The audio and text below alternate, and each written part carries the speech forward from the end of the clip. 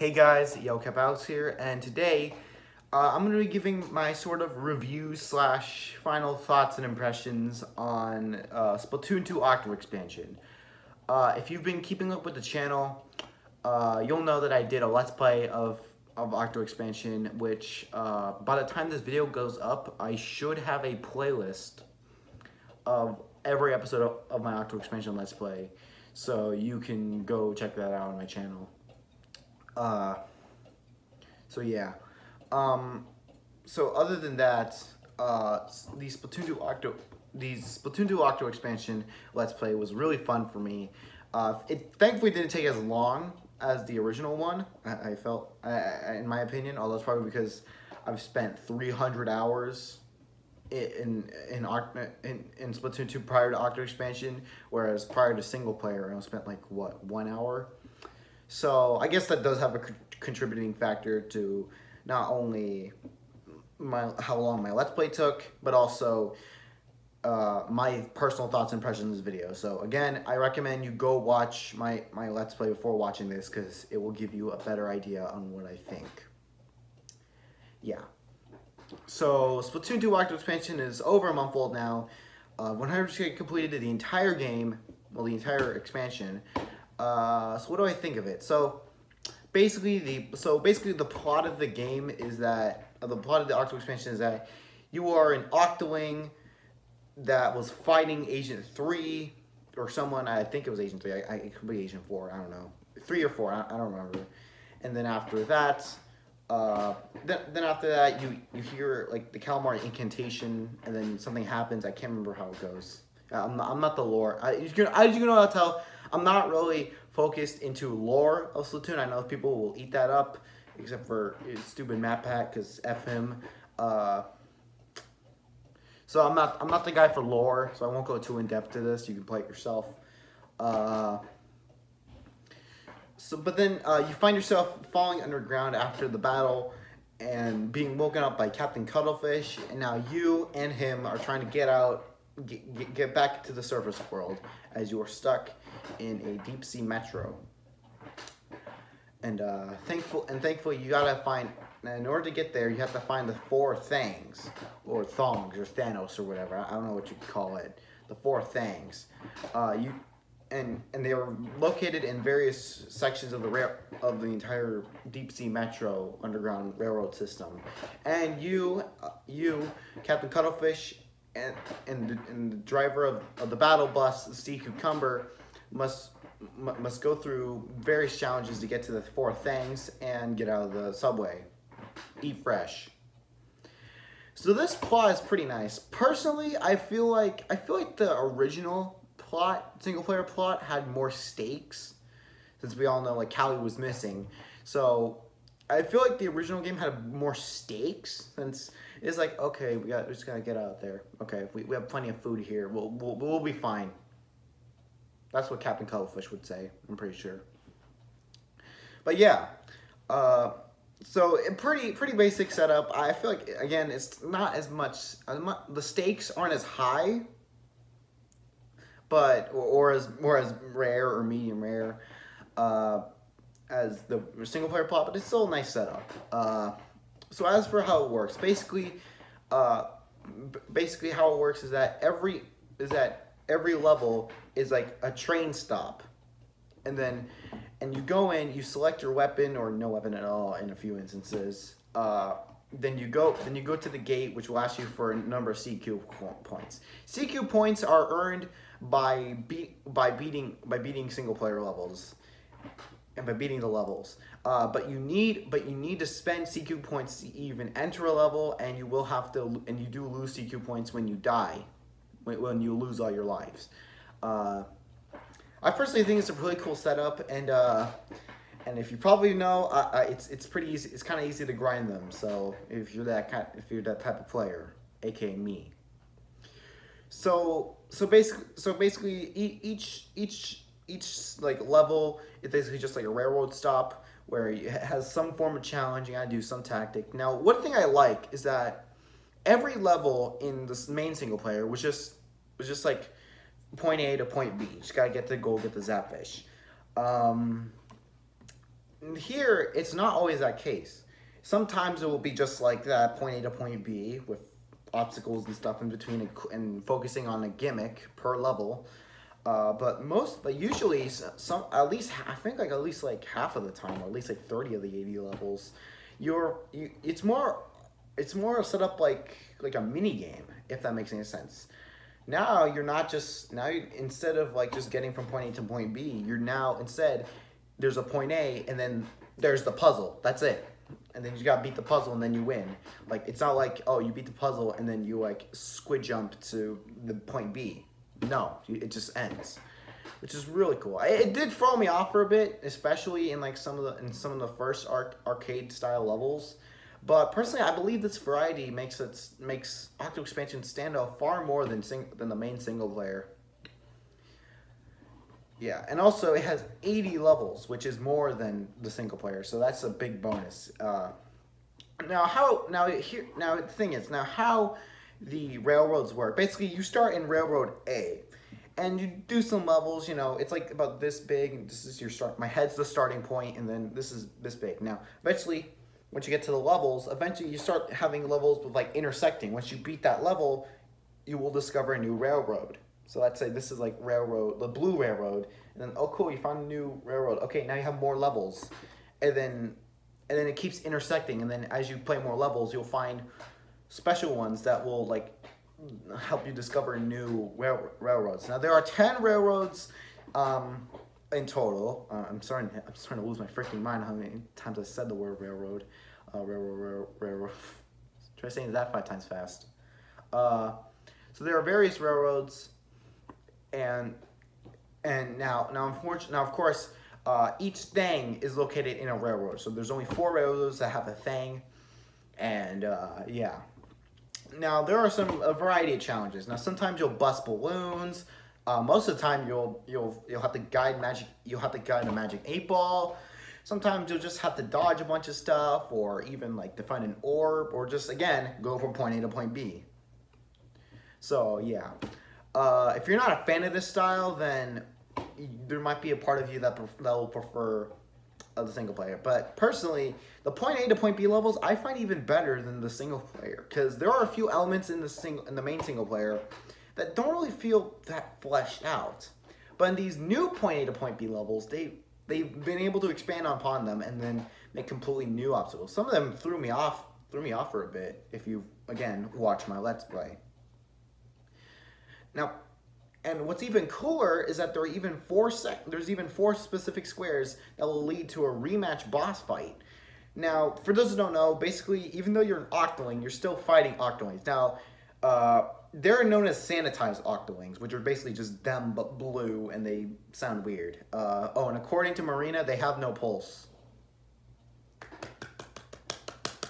Kids game! You know, for kids! But seriously, yeah. So of course these rematch boss fights are obviously sanitized.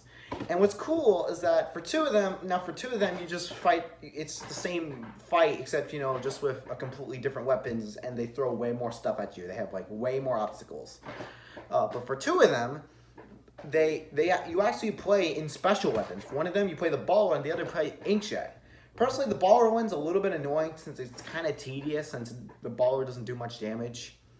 And even with the explosion, but the inkjet one was super fun, and that's surprising for me because I'm normally not a fan of the inkjet. I'm not a fan of the inkjet. I don't like using it in the multiplayer, but that boss fight was super fun, easily one of the highest points in Octo Expansion. Yes. Now the good thing is that although 80 levels sounds intimidating, you don't have to beat any of them. When I got to the final boss, I only did about half of them, and then 20 of those levels, like 65 of those, and then over almost all of them I did off camera, and then I did a couple on camera in the bonus videos. So personally, I don't personally. So if 80 level sounds intimidating to you, which I know it will, since I'll get into that later, it's not that bad. And speaking of 80 levels, that's not just it. Of course, there's a tutorial level which will tell you, like, show you the basics, show you the ropes, which I think is really unnecessary, but whatever. If you like that type of thing, then there you go. But let's just move out to the final section. So after collecting all 4 things, the telephone I forgot to tell you about will help you build. Will build you a special contraption. It turns out it's actually a blender, and they almost get blended to death. But then Agent 3 saves Captain Cuttlefish and Agent 8 at the very last minute, while the telephone escapes. Then after that, you have to go through the hole that Agent 8 left over and go through a series of gauntlets. Now, don't worry, it's no Wily Castle. You can just save. You can exit and save whenever you want. And in fact, if you watch my Let's Play, I even found an exploit with the test data system, which, by the way, I forgot to mention. Basically, if you die enough times, you can skip the level at a fee. I never used it until like those final sections, and I kind of want to replay them without that, just to see how the level design is. But I will say, for the other sections I didn't skip, the level design was really fun. It was really challenging, easily some of the best level design in the entire game. Then, once you get to the surface, you will be met by Pearl and Marina, who was contacting you through dial-up connection prior. Okay, it's not actually dial-up. Oh, I'll stop. But then, after that, after you get out, the Statue of Liberty will come up. Yes, that's actually a thing. And then the telephone will reveal itself to be known as Commander Tartar Sauce. Screw it. Now, if you don't know, basically the gist of it is that Splatoon takes place in a post-apocalyptic world where all the humans are dead and squids and octopuses have evolved into humans. So basically, before then, a scientist created Commander Tartar into killing everything, I'm assuming. Basically, you have to build this contraption, and you gotta do a battle royale turf war with it. And after that, he goes down. Yeah, he goes down. But if you fail, then the game became Resident Evil. So yeah. Personally, I really enjoyed the final boss fight. It is kind of difficult, since if you screw up even a couple of the hyper bombs, then you basically just failed. But if you know what you're doing, it's pretty fun. After that, the credits roll. And after that, after beating it for the first time, you get to unlock the Octolings.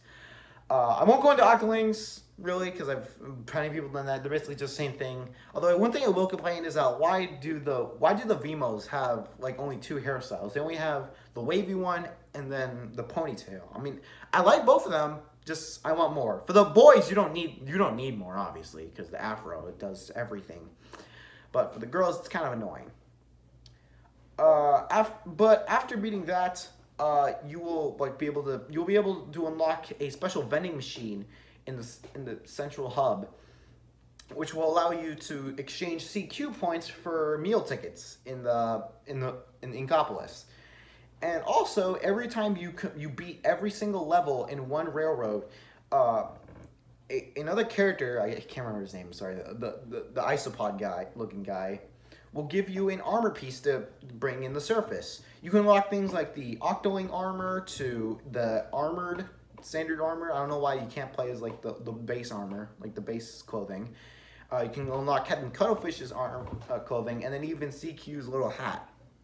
But there's one more thing. After beating every single level, you will unlock the secret final boss. I'm not gonna say what it is because Jesus Christ, it's basically if the final boss is if Dark Souls had a foursome with Cuphead, Super Ghouls and Ghosts and Goblins, and Super Castlevania 3. That's all I'll say. That's all I'll say. All I'll say is that the final boss is a foursome of that. But after beating that, you will get the final unlockable costume piece. So yeah. All in all, I think personally this is a really good package. I really like the new level design, and it's just really nice. But going back to that Dark Souls foursome thing, a lot of people have been saying that the game is really hard. Now, as I said earlier, I've played this prior to Octo expansion. I played Splatoon 2 for about 300 hours, according to my Nintendo Switch. 300 hours of the game. But honestly, I don't really. I mean, a lot of the levels don't seem that hard. The early levels are obviously easy. Definitely more challenging than the base single player. I'll give it that. Now, once you get to like the final couple, like the last thing, it got more difficult. It really only gets difficult when you're going for 100% completion, because other than the secret final boss, like the levels I had to clean up were pretty challenging. They were pretty annoying. There are some, although I don't know why, for some reason, some of the more infamous levels like Girl Power and then the one where you have to dodge a bunch of bullets, I didn't find it as hard as say other people. I hear those levels in particular being so annoying in the community, and I got them down in a few tries. So I don't really know. They're definitely difficult, especially because of the fact that one of them is like really early on, but the other one's not saved until like near the end. So you're good. And personally, I really enjoyed it. Yeah. So personally, the difficulty, it really only gets difficult if you're going for 100% completion. But like up to the final boss, which again, if you screw up just a little bit, it can, you're basically doomed. But then again, you can infinitely retry. So yeah, same thing goes for the final section. You can infinitely retry and even do the exploit I did. Yeah. So personally, in terms of difficulty, it really only gets super difficult. Really only gets difficult if you're going for 100% completion, which I know a lot of people are doing since, well, you want to get the most out of your money. You want to get the most out of the most bang for your buck. So that's basically it for my review. Personally, I really enjoy it. I recommend you purchase Octo expansion if you haven't gotten it yourself, if only for the Octolings and the Afro haircut. And yeah. So personally, all in all, yeah, again, as I said, it's great. It's a great, the levels are fun, mostly. The new challenges are great. Everything's just great. So that's all I'll say. Thank you guys for watching. Do the use. I'll see you guys next time, and I have a big project planned, so stay tuned. I'm Ebony Maw. I'm kidding. That's not my plan. I'm doing something I've been wanting to do for a while. I'll explain next time.